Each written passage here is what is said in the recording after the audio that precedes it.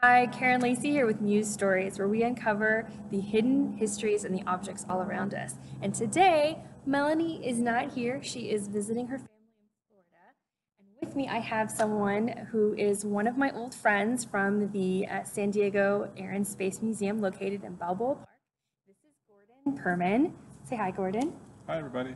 And he knows a lot about many of the planes out here and a lot of the objects at the museum. So he is the perfect person to talk to about many of the pieces. So we're actually behind or in front of this object over here. Can you tell me a little bit about it? Yes, the aircraft behind us is almost unique. It's one of two Ryan X-13. Those aircraft were designed to take off vertically like a rocket ship and land vertically like some rocket ships. It was an X-plane, which means it was designed primarily to test ideas as opposed to being a pilot or an airplane you would make a whole bunch of and make the Air Force fly in. They only ever built two. This was part of a program right after World War II to use all the technology that had come out during the war to come up with new and more efficient ways to use aviation. One of the things that they thought about was breaking the speed of sound. They did that in 1947. Something else they did in 1947 was these. They decided to build this in 1947. They contacted the Ryan Company that was building very conventional airplanes at the time, the same kind of airplanes you see all around you. And they said, we want to see if we can use airplanes a different way. We want to be able to go straight up and straight down. There was a Cold War going on then, and the thought process was, if the Russians ever attack us, we're going to lose all of our airfields, and we won't have a place to take off and land from. So they came up with seaplanes, jet fighter seaplanes, to take off and land from waterways. They figured there's no way that somebody can stop a lake from being there. Alternative was they wanted to be able to take off and land from people's backyards. This aircraft was extremely successful. Even though they designed it in 1947, they came up with the idea in 1947. It was about 1955 when they put the design together, and late 1955 is when it had its first flight.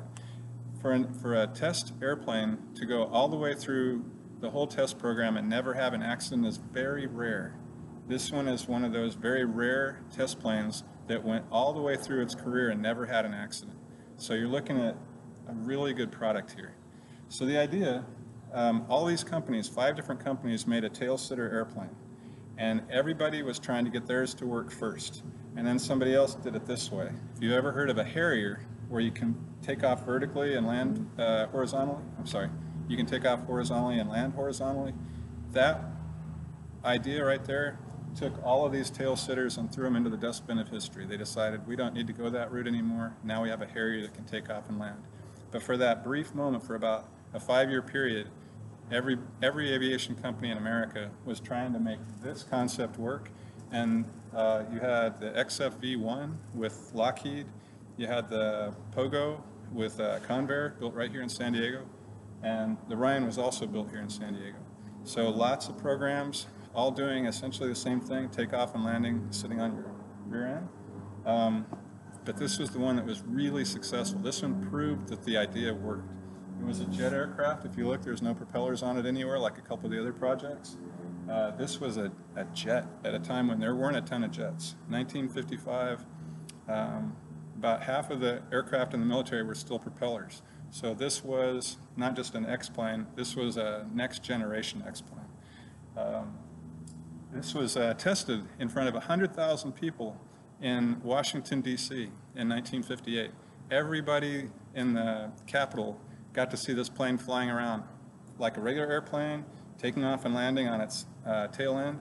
It did all kinds of fun stuff in front of everybody, and again, it did it without any accidents. Skeets Coleman and Fish Salmon, a couple other famous test pilots flew this. So that's the Ryan. One thing I wanted to point out, if you look on the backboard that it lands against, you can see that it's actually captured. There's a cable on the top. There's a hook on the back, and the pilot goes up to the panel, and he hooks onto that. So try to imagine doing that, sitting all the way flat on your back. It's extremely difficult for the pilot to do that. One of the things they found is the pilots would get vertigo really bad. They didn't throw up, but they really didn't feel very good trying to take off and land from this direction. They found that if they painted the backboard a different color, some pilots would have more discomfort on a silver background, so they painted it yellow. Then one of the pilots still didn't feel very good, so they painted another background for him, a completely different color. So each pilot would have a different colored backboard when they come into land. I always thought that part of the training was kind of cool. I had a couple questions. Sure. That was a lot of really amazing information. But looking at this, you know, two immediate things come to mind for me. Why? And then also the second one is, given that it's in San Diego, that this particular one was developed, as well as the Pogo, right? Yes.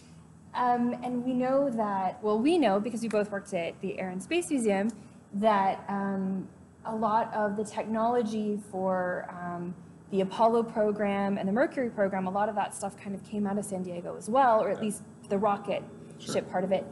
That's vertical, and the takeoff for the spacecraft is also vertical. Is there any connection in terms of the technology? Did they maybe draw some of that? Because it was a little bit before that time, but you know, a lot of the guys, you know, were talking to each other. The technology used on this was used on a lot of our early spacecraft. What's kind of interesting to me is there is a program called the Dinosaur, where they took essentially a small winged airplane like this and they mounted it on the top of an Atlas missile. And they were going to shoot pilots out into space in a little jet similar to this, where they'd be able to maneuver around in orbit and then come down and land. This also has a little bit of the shape to an early lifting body. If you look, the wing is fared into the body in a way that most aircraft aren't. So this was a time period where working on things for the Air Force meant think about space. So there was a lot of cross-pollination going on, and I think you're probably right. There was probably some equipment used on this definitely got into the space program. That's really cool. I recently just went to the Johnson Space Center with my family. I grew up super close to NASA, and at that point, you could go in and out of the buildings, and no one would stop you because it was totally fine to do. And I remember going to the cafeteria and just to go there and to see if maybe we can eat with an astronaut, which they were there sometimes. But nowadays, it's a little bit different. It's all gated off, and to see those same places that I did when I was a child, you have to go on a tram. But I went there with my daughter, who is 3, and she went there wanting to be a doctor, and she left there wanting to be an astronaut. So fingers crossed Or that an astronaut doctor. Well, we told her an astronaut doctor was a total thing, and Nice. there's actually a medical kit that was on display. I like it. That was so cool because she just got super excited. She's only 3, so she might want to be something completely different, and I support that as her mother. I just want her to be happy. But back to the Ryan X3. Why did you want to pick this one today? Well, I picked the Ryan X13 because even though this is part of our collection at the San Diego Air and Space Museum, as you can see today, we don't have it in our main museum, and for the last several years, we haven't had it on display. We have it out here at Gillespie Field, where mostly we work on airplanes. I get to enjoy the X13. Today, Karen does. Very few people visit, so I wanted to share this with you because I just think it's completely cool, and most people don't get a chance to see it. Yeah, I personally remember working around this, and I'm sure I dusted the wings once or twice when I was working there, but I didn't actually realize that it had gotten taken out of the museum. I've been there since I stopped working there, but I didn't realize what was missing when they took some of the planes out to put in the simulators, and so this is one of them. I'm not sure how I missed that it was this one in particular, because I always thought it was such a cool plane because of the X on it. It's experimental. And one last question. Given that there were many of them that were made, they went down this technology, the Harrier kind of knocked it out of the water, is that really why they stopped and they didn't go, it seems like they didn't go past that experimental, almost in production phase? It actually happened almost overnight. When the first Harrier lifted into wobbly flight, everyone on the whole planet realized, okay, So it was just that done. replaces this. It was done. So even though it was a successful plane and it proved the concept is no longer needed. So And what was the original concept for? the original concept was to give us an airplane that didn't require any runways anywhere. You could take it off from anybody's backyard, from a parking lot, and the Harrier provided that. So this was a great idea, and it was very well executed, but it ended up being a technological dead end. So, Wow, and it's not really a technological dead end if it did end up kind of feeding its way into the space program, which Sure. is, Sure. you know, continuing on with the Orion program. I believe that's what it's called. I just went there 2 weeks ago, so I could be wrong. The one last thing I wanted to cover is that interesting marking on the tail. You won't find that on anything except an X-plane. It's most of the time when you have an airplane like this, it's going to have a national marking or something stating what company it's from. Nothing like that. This is a calibration mark. That big plus sign on the tail is for high-speed cameras. So when it goes by, the camera isn't looking at the airplane. It's locked onto that plus sign, and it gives them a very stable track of the plane as it flies by. So that's really rare to see on an airplane, and it means they intended to really fly this plane. Oh, how cool. I didn't know that. Learn something new every day. Well, thank you so much, Gordon. That Sure was so great. My pleasure. And I'm sure we'll probably be seeing Gordon a little bit more with maybe when he brings some other pieces for us. If you want to see the Orion X-13, it is out at Gillespie Field. It's the San Diego Air and Space Museum's Annex.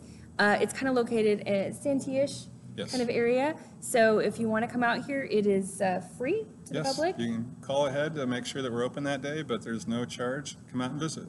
Yeah, come on out. And I know they do, there's air shows that they do out here, and the museum is open during that time too. So you can kind of come over here and see some of the planes take off. You'll get a different vantage point, but it's kind of fun to kind of be among this history that's here. There's so many cool pieces. Some of my favorite planes are out here, actually. The Valerio I'm looking at, the Vinfiz, they used to be in the museum, but they were taken out because the museum needed to bring in some additional space for traveling exhibits and kind of a little bit of a change. But they're out here, so they're still around, and there's many other pieces out here. So thank you so much for watching, and have a good fun. day. Bye.